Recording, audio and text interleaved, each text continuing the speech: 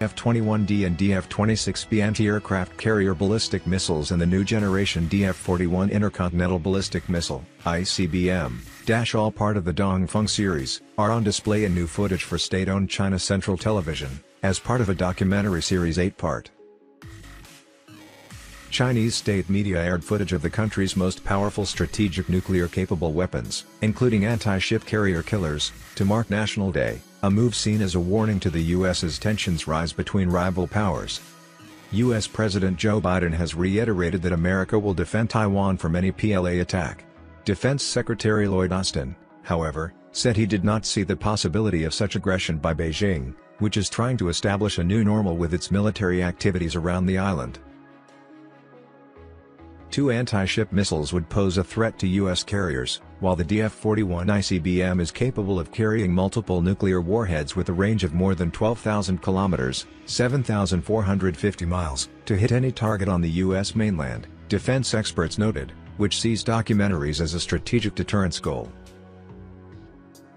At least a dozen DF-26B missiles with launchers, the equivalent of an entire missile brigade, were featured in the CCTV series that aired over the past week to mark the 73rd anniversary of the founding of the People's Republic.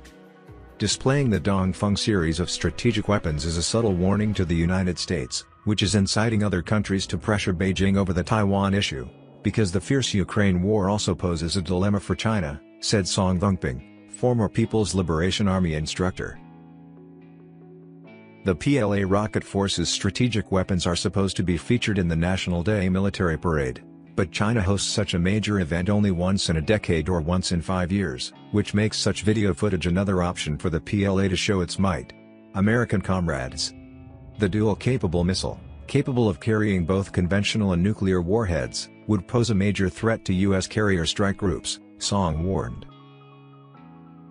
When dealing with U.S. warships, the conventional warheads on the dual-capable DF-21D and DF-26 missiles are strong enough to prevent them from entering Chinese waters due to their precision strike capabilities, he said. August 2020, the PLA rocket force launched two carrier killer missiles in the South China Sea to hit its designated target, a moving ship. This comes just a day after Beijing claimed a US U-2 spy plane had entered a no-fly zone without a permit during a Chinese naval exercise off the country's northern coast. The DF-21, with a range of about 1,800 kilometers, is described by state media as the most advanced in the series, while the DF-21D, which is capable of carrying multiple warheads, is billed as the world's first anti-ship ballistic missile.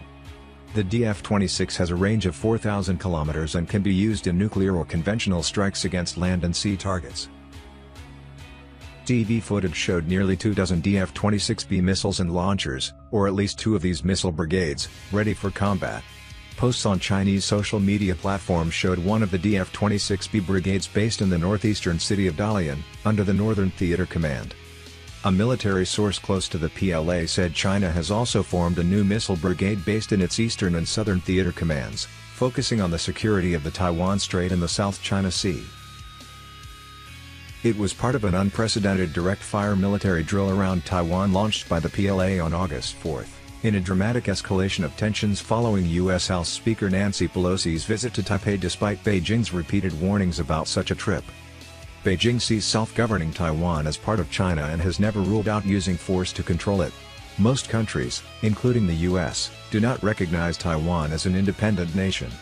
Washington, however, opposes any attempt to take the island by force,